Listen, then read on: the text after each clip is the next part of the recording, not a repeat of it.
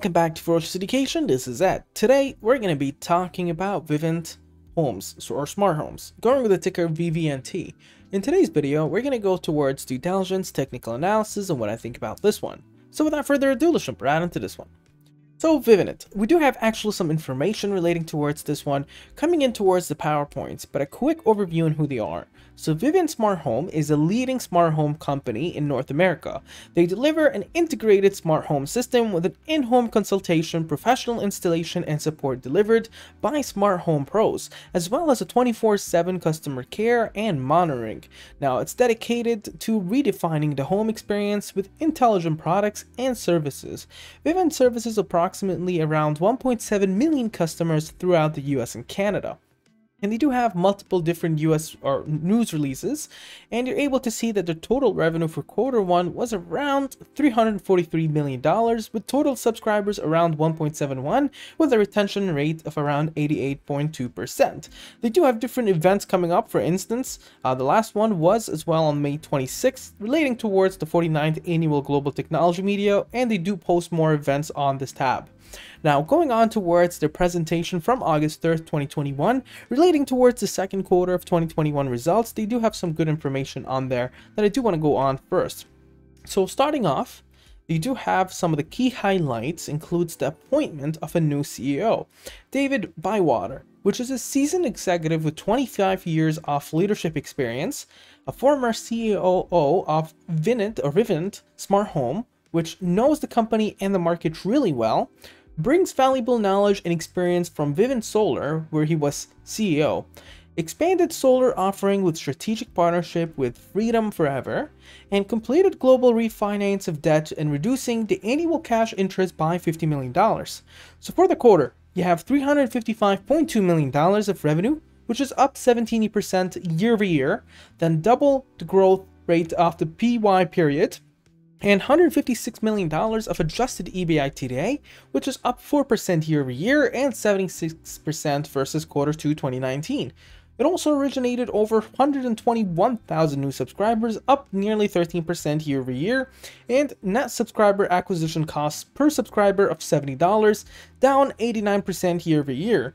The net service cost per subscriber is around $10.03 with service margin of 79%. The attrition rate declined by 210 basis points year over year and to a 12-quarter low of 11.6%. Generated $78.4 million of cash from operations, ended with $345.2 million of cash in hand. In terms of the total subscribers, you have around 1.78 million total subscribers in 2021, which represents a growth of around 10.6% from the previous year. Total MRR is around $114.8 million compared to 13.8% from the previous year, and AMRRU is a 2.6% increase from comparison from last year. And in terms of the quarters ending with June 30th, you're able to see that on 2021, they had around $355.2 million. Previously, last year, $303.9 million, and in 2019, $281.1 million. In terms of the 6 months ending in June 30th, it's $698.5 million currently, an increase of 15.1% from last year and 8.9% compounded from 2019. And quarters ending June 30th, 2020, and 2021 and 2019 for the adjusted EBITDA, you're able to see that there has been a little bit of a decline in the margin. So the current margin is 43.9%. Previously, it was 49.6%. So even though the total adjusted EBITDA is currently $156 million compared to $150.6 million, you still see that there is a little bit of a decline here in terms of the margin itself. The 6 months ending June 30th, you're able to see that in millions, it's still higher again, but the margin is sitting at 45.5% compared to 47% of last year. In terms of new subscribers, they do have new subscribers, both coming into DTH and NIS, so both parts of the services, and the average proceeds from collection of sales has also increased to $2,144 compared to $1,485. Now, net service cost per subscriber has also increased to $10.03 compared to $9.93 from last year. And the net subscriber acquisition cost per new subscriber has decreased to $70 from $630. And you're able to see as well that the attrition rate trend is actually going downwards and currently sitting at 11.6%. And moving on from there, some of their financial outlooks for 2021 includes contractual and recurring revenue provides long-term visibility and predictability. Vivint's premier end-to-end smart home platform is relevant in any type of economic environment, and customer engagement levels remain high, and optimistic about the rest of the year despite potential headwinds relating towards COVID, supply chain, and constraints and inflation. In terms of guidance, we are reaffirming original guidance of total subscribers of between 1.8 and 1.85 million subscribers. Total revenues between $1.38 and $1.42 billion, and the adjusted EBITDA is between $640 and $655 million. During the time it took to host this call, there was around 57 million events processed in the cloud by Vivint operating system, 148,000 live videos viewed from the apps and panels, plus another 81,000 views of record video. And basically all they're trying to do here is showing you how fast and how massive their operations are, that during the call they hosted, they were able to go through all this stuff. And then they did have questions and answers and some balance sheets we're going to go through in a second.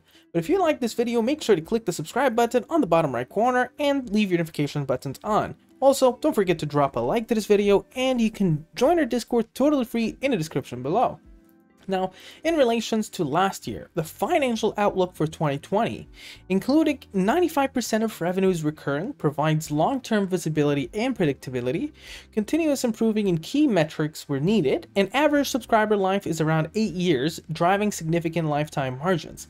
Now, the previous guidance was around 1.62 to 1.68 million subtotal subscribers. As you get to see, that has actually increased in this one here relating for this year, around 1.8 to 1.85 million.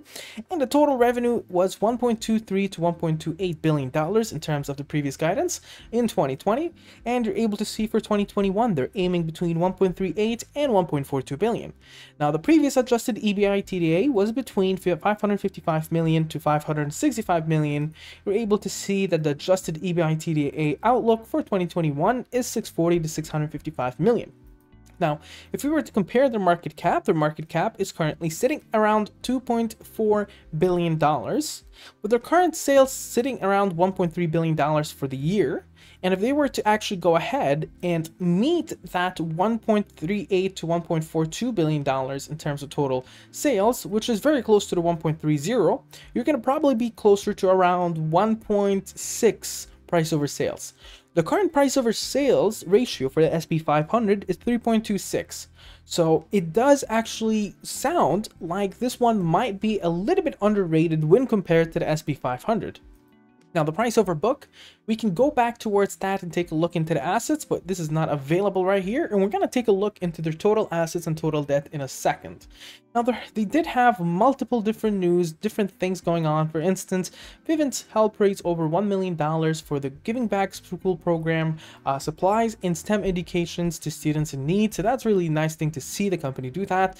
$1 million is still significant, even though it might be peanuts for bigger companies. And Vivint enters into strategic partnerships with Freedom Forever to offer an integrated smart energy offering. And then past that, you have Vivint issue statement on ADT patent infringement lawsuit that was still going on from around February 21, 2021. And the proceeds of that, where ADT was being sued, it says order granting non-party defendant ADT LLC and defendant Alarm.com incorporated motion to transfer related cares pursuant to DUCIVR 832 of Delaware. The court finds that Vivint V versus ADT is related to the above captioned, lowering the number of cases in that transfers to the undersigned is appropriate under the circumstances pursuant to, gives you the number DUCIVR 832G, and the court therefore grants the motion and directs the clerk of court to reassign Vivint v ADT to the undersigned judge. Vivint v ADT will not be consolidated with Vivint v Alarm Incorporation. See order for details, signed by the judge. That was actually on August 12th. So that gives you an update towards that. And Vivint Smart Home announced his leadership transition plan. If you do recall, he did have the in the current presentation relating towards the CEO. So that was already gone already ahead. And you're able to see some of the fourth quarter 2020 highlights compared to what you've seen previously. And you do see that we do have a good amount of increases overall from the fourth quarter of 2020. So that still remains bullish on the trajectory of growth. Now, in terms of assets, you're able to see that their total assets, and this is in thousands, is currently around $2.97 billion. So that all in all is good. Now, in order to get the price over book, we need to subtract the debts. So all in all, but just keep in mind that their total current liabilities is $856 million, and their total liabilities overall is $4.6 billion. A lot of that is notes payable net, where you're able to see that that takes almost half of the chunk, almost 50%. In terms of everything, you're able to see it's almost $3 billion compared to $4.6 billion in total liabilities. I usually like my companies to have more assets than liabilities, but that's not the case at this current moment. So the total stockholder deficit is around $1.63 billion. So the price over book can be very, very tricky here. So I'm not going to go through that just because it is a little bit tougher. But the price over assets, you're able to see that it's lower than 1, which is a good thing. But again, price off or the total assets versus liabilities, I do prefer total assets to have higher. So that's one of the only drawbacks that I can find about this company. In terms of the net losses for 3 months ending June 30th, you're able to see that they have recorded a net loss of around $74 million compared to 2020 for around $156 million. Their main thing is that their loss of operations is sitting around $37 million compared to $43 million last year. And I think this is a big part as well of depreciation and amortization that does take a lot of that $392,000 of expenses. That is currently at $149 million. And there is, or it really appears that there is quite of a gap between the revenue and their estimated net losses. Their net losses is not looking great. You need a net income for a company this big, around $2 billion in terms of market cap. So keep in mind that this is kind of a weakness. It's probably going to take them, I would say, perhaps a couple more years in order to go ahead and reach the positive side based on this trajectory that you're seeing. You're seeing from 2020 to 2021, they were able to reduce it by around half. But a big part of that is not coming in from loss from operations, but in relations towards increasing the revenue by around $50 million. That's your biggest part of the pie, and decreasing loss from operations. And they need to continue doing that, increasing revenue and decreasing expenses. And you're able to see kind of a pathway towards a net income rather than the net loss currently that is accompanying this one. And another thing is institutional buyers. Institutions generally are looking mixed onto this one. Goldman Sachs decreased their position by 10.3%, but you're able to see other companies, for instance, such as this one here, Paramedic Portfolio Associations, adding 11,200%, and Vanguard adding around 8% additional, so total shares of around 4.18 million shares. So all in all, it looks mixed on the institutional buyers' part. Let's move on towards technical analysis now. From a technical analysis perspective, we're able to see that some of the moving averages are not looking the best. They're looking a bit bearish. And that's understandable because, I guess, relating towards the latest news towards earnings and a bit of the market slumping on Friday, and continuations of this one really going on from almost $32 down to this almost $10 level. That might have indicated on the moving averages, which only takes in consideration previous price points, that this is a bearish movement. So don't take that much to heart, but the William % R in the relative strength index does show that this one is highly oversold, and the MACD is reaching on towards the zero, indicating maybe or perhaps that there is a negative trend starting in this one again, and momentum has slumped below zero. What does that mean? It really means that in the short term, you might anticipate more of a drop in the stock price. This is also backed up by stochastic fast and stochastic slow pinpointing downwards. The current Bollinger Bands and the moving average bands gives you an indication about momentum and volume points, and you're able to see that the significant resistance, or it's expected to trade up to 1385 currently, and 1133 on the support. In terms of Fibonacci retracements, what you're able to see here is that there is significant resistances sitting at 1406, 1748, 2026, $23.03, $26.97, and $32. The only support on the Fibonacci retracements is the 851. However, on a price line action, you're able to see that there's a very critical support point at the 1186. Below there, it's 1095. Below there, it's around 1007 to $10 range. It's kind of a range there. And then 946, and then around the 851. The current resistances, you're able to see that there are around 1228. Above there, around 1330. Above there, 1418. Going up to $15. And then up to around 1630. And then going up to 1672, and then upwards to closer to 1699, and then 1836, going upwards higher to 1976 and 2022, and then going to 2124, and then upwards to 2295, 2375, 2512, and up to 2797. Comes to the question to Ed. What do you actually think about this one? Well, from my own perspective is that they are very close to that $10 level. Their sales are actually pretty good. They're on the level to reaching net positivity. Just got to keep in mind that they're not net positive currently. They're a net loss. And they're increasing their revenue, decreasing their expenses. They're on the right trajectory right there. It's hard to pinpoint a stock price where the sales are there, but the total assets, debts aren't really looking as good, but they're still trying to do their best to achieve that net positivity. It's a little bit of a mixed view that I have on this one. I do think that this is kind of one of the stocks that you gotta wait and see if they're actually going to be able to pull it up. But if I was to have a, or if I was forced to give an opinion onto this one, I would say I would really like to see this one succeed. And I think they might be able to, but it's going to take time. What do you think about the sticker? Make sure to mention down in the comments below. Share, subscribe, and like, and have a wonderful day.